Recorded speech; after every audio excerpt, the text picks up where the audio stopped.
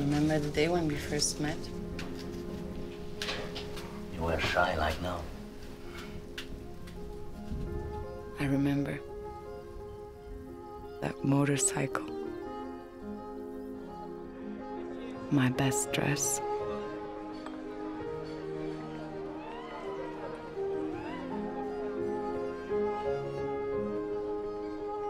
You looked at me,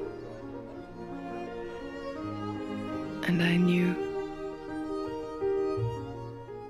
A Hidden Life tells the story of Franz Jägerstätter, an Austrian peasant farmer and devout Catholic who became a conscientious objector during World War II, refusing to serve in the German army. He became a village pariah and was ultimately imprisoned and executed in 1943. August Diehl and Valerie Packner play Jägerstätter and his wife, Fanny, who is left to care for their farm and their children when her husband is taken away. Their wrenching story has yielded Terrence Malick's finest and most visually astonishing film since The Tree of Life nearly a decade ago.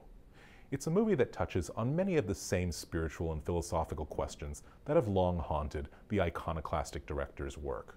How do we confront evil in a fallen world?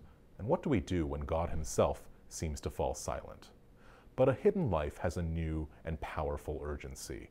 It offers a withering critique of fascism and any religious institutions that would unquestioningly align themselves with it, a message that has particular resonance in this era as well as the previous one. A Hidden Life is a gorgeously expansive cinematic poem in the Malick tradition, but by the end, it also feels like a spiritual call to arms. I'm Justin Chang for the Los Angeles Times.